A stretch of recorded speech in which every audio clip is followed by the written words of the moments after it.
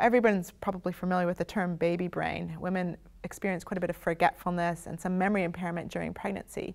And in fact, the brain shrinks during this time by as much as 8%.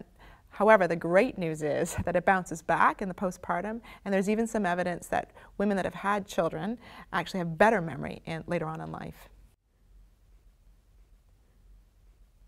A lot of the changes are very obvious to our body. There are a lot of hormone changes. The most powerful estrogen increases by 200 times normal levels. And we're not talking about a momentary increase. We're talking about months and months of exposure. And the increase to actually 1,000 times normal levels by the end. There are 4 extra liters of fluid a woman has in her body by the end of pregnancy.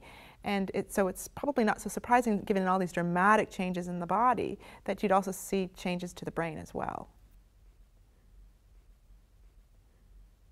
In light of the hormone and brain changes that occur during the pregnancy and postpartum, there's both an increased and decreased risk for certain diseases. In the short term, postpartum depression, postpartum psychosis, obsessive compulsive disorder is more likely with motherhood.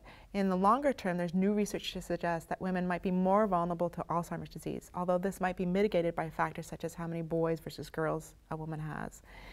But on the plus protective side, there are a host of gynecological cancers that women are protected from once they've had children, including both breast and ovarian cancer.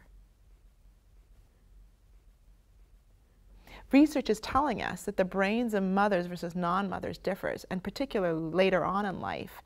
It's very important for us to keep in mind that not only do men and women differ, but that the reproductive history of women will play a role in brain health. And I think this is going to lead us to better individualized treatment, not just for women, but for everyone in general.